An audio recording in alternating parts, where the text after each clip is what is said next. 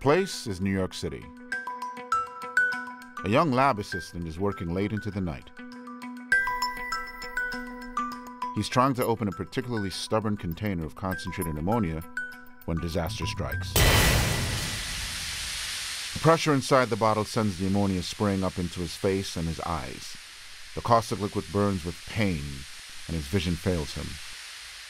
But inside of him, something else is happening. His body begins to release adrenaline, causing it to enter its fight or flight response. His heart rate goes up. Blood sugar levels begin to elevate. Blood flow to his muscles increases, giving him the burst of strength needed to fight off or run from this external threat. Everything in his body is now working towards a common goal: survival. Of course, this threat is neither human nor animal. There's nothing to fight off, and it's too late to flee. Instead, he is hospitalized in Bellevue, where he eventually recovers. Scarred but alive, he's out of harm's way. But what happened to the adrenaline that was released into his body? The neurotransmitter is no longer pushing his heart rate through the roof or giving him an unnatural burst of strength. Is it gone? And if so, where did it go? This is the story of the CUNY graduate who became a Nobel Laureate and the discovery of reuptake.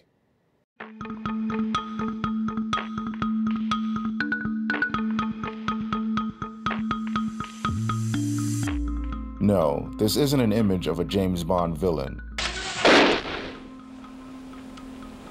No, it isn't, is it? No. Julius Axelrod's accident left him permanently blind in one eye, resulting in a unique choice of fashion.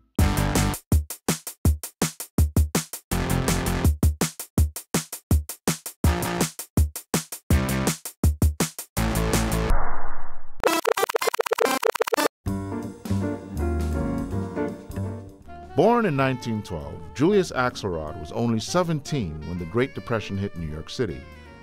Yet the stock market crash of 1929 was not nearly enough to dissuade young Julius from pursuing his dreams. That same year, he decided to try his luck at New York University in the hopes of later attending medical school. However, after a year of financial struggles, his money finally ran out, and he decided to transfer to the tuition-free City College. Far more affordable to low-income students and open to those whom other schools discriminated against, the proletarian Harvard, as it was known at the time, proved to be a perfect fit for the child of Jewish immigrants. Inconveniently enough, the college was also known as the Harvard on the Hudson, and getting to it from the Lower East Side took a very long time.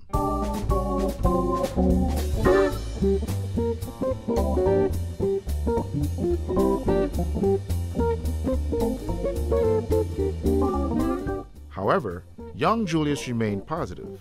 I did most of my studying during the subway trip to and from Uptown City College. Studying in a crowded, noisy New York subway gave me considerable powers of concentration.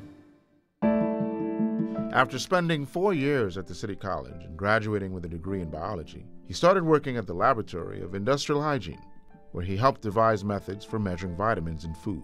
In 1946, after the lab received a grant to perform a study on painkillers, Axelrod was asked to consult Dr. Bernard Brody about his research on analgesics. The following encounter had a major impact on Axelrod's career. Working in Brody's laboratory at the Goldwater Memorial Hospital, Axelrod took part in the study of a commonly known analgesic called acetanilide. Their groundbreaking study led to the discovery of acetaminophen, more commonly known under the brand name Tylenol. This chemical compound became one of the most widely used painkillers in the world. During the next 6 years, Axelrod performed countless experiments and research studies and established himself as one of the leading authorities in the field of biochemical research. In 1952, Axelrod left Brody's team and joined National Institutes of Health, where he started his pioneering research on psychedelic drugs.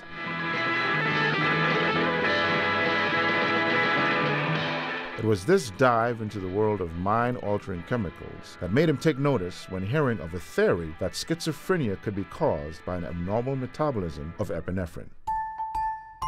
Better known as adrenaline, this neurotransmitter has traditionally been studied as the hormone involved in regulating visceral functions of the body. Once released into the bloodstream, the so-called survival hormone acts as a chemical mediator by conveying the nerve impulses to various organs and plays a major role in the fight or flight response. The theory that adrenaline could be responsible for mental illnesses was compelling to Axelrod, but he was surprised to discover that scientists at the time knew very little about how adrenaline was metabolized. After a series of experiments and a number of disproven theories, Axelrod finally found his enzyme, catechol or methyltransferase, also known by its more convenient acronym, COMT. But something didn't add up. Even though COMT broke down adrenaline in the body, experiments showed that the effects of adrenaline in animals would disappear over time, with or without the presence of COMT. So what was happening to the adrenaline? After tracking radiolabeled adrenaline in cats, Axelrod was surprised to find out that the excess of the chemical was being reabsorbed by sympathetic nerves and stored in their hearts, spleens, and other organs for later use. When those same nerves were stimulated, the neurotransmitter was again released and its effects returned. The sympathetic nerves were acting as a kind of neurotransmitter bank, where adrenaline and other chemicals could be stored until needed. Axelrod had discovered the biological process now known as reuptake. The discovery of reuptake had many immediate applications. Since mental illnesses often involved an impaired regulation of neurotransmitters like adrenaline, Axelrod's discovery of reuptake revolutionized the treatment of diseases such as Parkinson's and schizophrenia.